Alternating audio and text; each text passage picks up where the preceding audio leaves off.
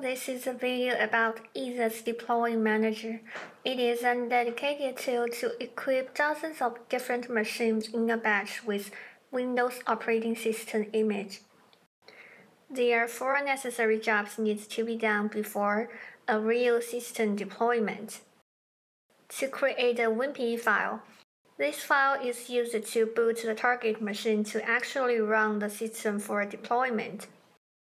It will take several minutes to finish creating the WinPE file. To enable the HPX server to make sure the target machine is able to be loaded from the WinPE file, you need the HPX server configured in your local network in order to enable the service. To add the target machines with unique MAC address, you can either add a single machine by entering a MAC address here, or add multiple machines to create a system image of the configured master machine, and you are able to create such an image file with EaseUS to do backup. The image cannot be created with any encryption.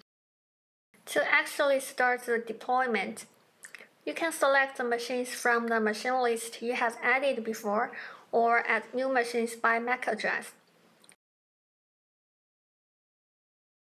After that, you will need to select the image file you created before with Studio Backup.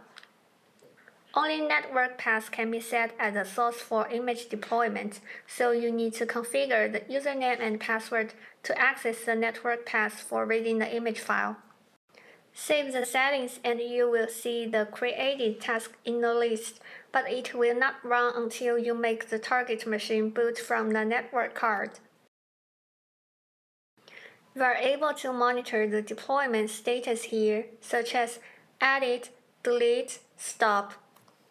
If you are still confused about how to use this software, you can refer to the user manual here, or get in touch with our support via live chat or email. Thank you for watching this video. See you next time.